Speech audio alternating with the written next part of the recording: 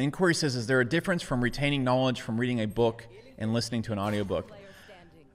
I mean, I don't think you retain very much from a book or an audiobook overall. I'm not really a fan of books as much as I used to be. Like last year, I read over 120 books.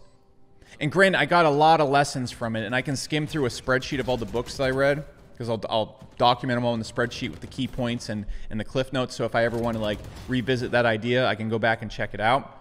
But I don't feel you retain that much from books because there's just so much information. Like 300 pages, you can't retain that. And so what happens when I read books is I'll retain like 5 key things or 5 key lessons about the book. And I don't feel that's very productive with all the time invested, because I usually pick up on the 5 key lessons in the first 2 or 3 chapters of the book, and then the book just repeats itself. Because books, I feel like even with my book, you're pressured to like get out what you want to say, but usually you can only fill like 30, 40 pages with what you want to say, but then you have to make it 200 pages for it to be a book. So what I actually prefer doing when it comes to learning is watching CEO interviews and CEO talks. So for example, when I'll go and watch an interview with a CEO talking, I'm not going to go get my journal, but like when I watch an interview with like Toby Lutke, I'll have pages of notes. And the same with other entrepreneurs as well. When I read a book, I'll maybe have like 6 or 7 lines of notes, and the rest is just like, books are unnecessarily